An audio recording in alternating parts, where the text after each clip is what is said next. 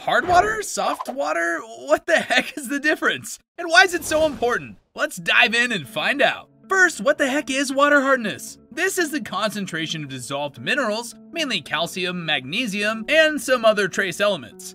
This mineral content varies based on the geological composition of the water source, influenced by rocks like dolomite and limestone. In the US, you can generally assess tap water hardness using the United States Geological Survey or USGS website. However, for precise results, testing your aquarium water at home is advisable. Hardness can be categorized into general hardness or GH and carbonate hardness, alkalinity or KH, both of which are significant factors. General hardness or GH basically is a unit that quantifies the mineral salt concentrations in your aquarium water. To be more specific, this is the magnesium and calcium ions measured in degrees, or DGH, or parts per million, or ppm. For most freshwater fish tanks, a GH level of 4 to 8 DGH or 70 to 140 ppm is appropriate. However, this may vary depending on the species of fish, invertebrates, and plants in your tank.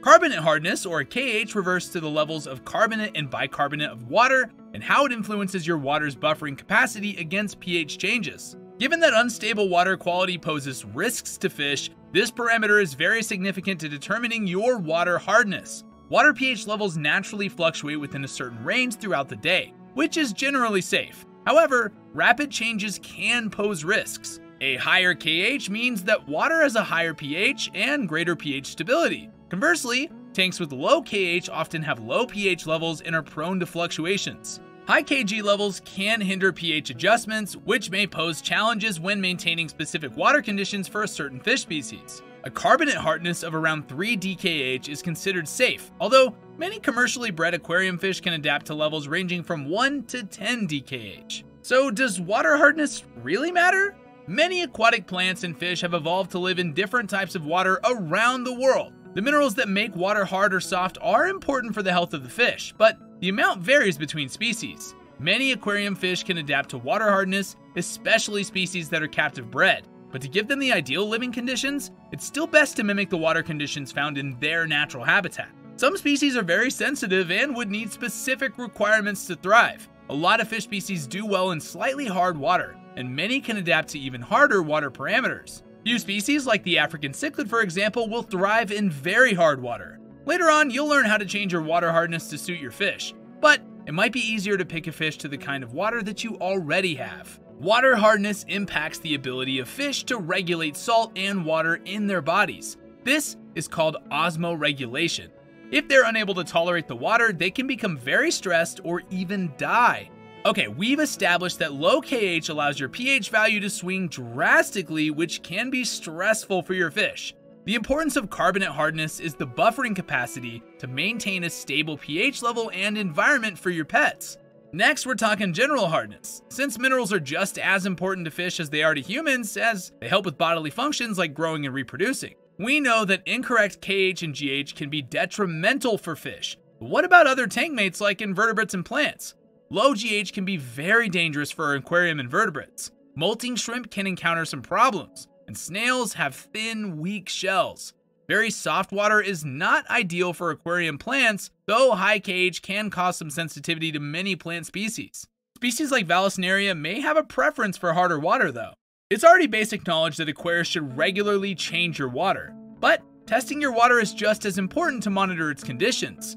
Unfortunately, pH testing is not enough. You need to test your KH and GH as well. Low GH and Kg often correlate to low pH levels. Tap water can be different, so it's really important to test both GH and Kg, since they don't correlate to the pH level. The process is pretty much the same as measuring any other water quality parameters like nitrates. Here's the 101 of testing your water hardness levels.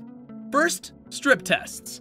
Strip tests are convenient and easy. Some brands introduced all-in-one kits that measure pH, GH, KH, nitrates, and nitrites. We recommend the API test strips. This brand is used in many pet stores and is readily available. To do this, simply dip the strip in your aquarium water and compare the color change on the strip with a guide on your kit to read the water conditions. Aquarists try to save money by cutting the strips in half, but check the package instructions to get more accurate results. Next up, liquid test kits. These are very easy to use and more fun, honestly. These tests use droplets of colorful liquid to measure the GH, KH, and other water parameters. We also recommend the API Freshwater Master Test Kit here. This is the best one to get you started, as it includes all essentials and accurate testing.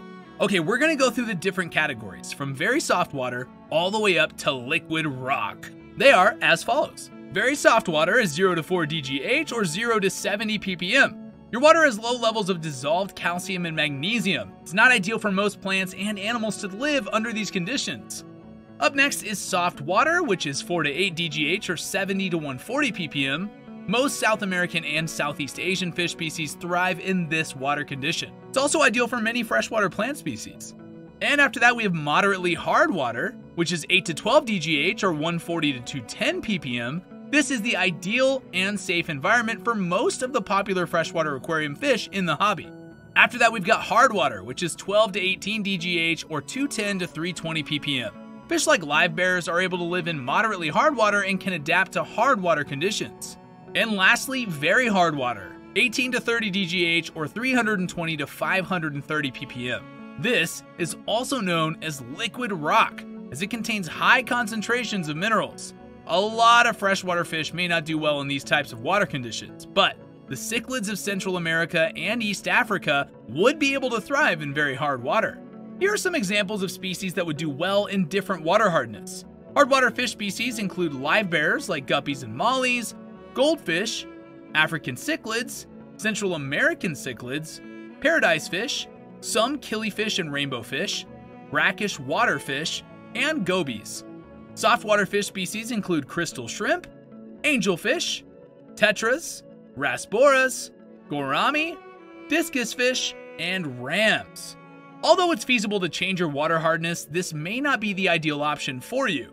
While water stability is important, adjusting levels introduces the risk of human error. Fluctuating water parameters can stress fish. For example, your water's naturally soft, but you'd like to keep some African cichlids, so you're gonna need to raise your water hardness. To do that, you can raise your GH and KG by adding calcium and magnesium salts to the water. But prior to doing this, ensure that you've tested your water hardness levels first. Here are some examples of increasing water hardness. Crushed coral or coral sand. Using crushed coral is a natural method to boost water hardness. Although achieving precise levels can be challenging, you can incorporate crushed coral directly into your substrate or place it in your aquarium filter for faster results, particularly when enclosed in a mesh bag with constant water flow. Next up, limestone rock.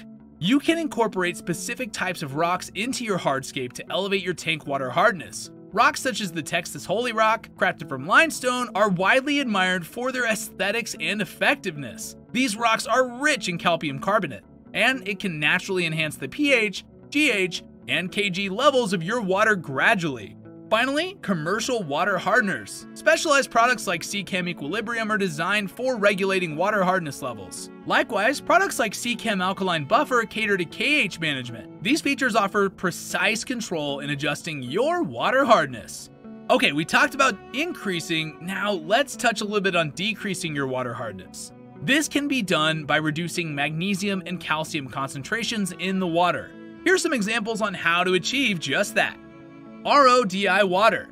While softening water can be very challenging, one approach involves starting with pure water and adding necessary minerals. Reverse osmosis deionized or RODI water is devoid of minerals and serves as a neutral base. This can be achieved at home with a reverse osmosis system, though it may require a small initial investment. Despite its extreme softness and neutral pH, this pure water is unsuitable for plants until it's remineralized with products like Seachem Equilibrium or blended with tap water.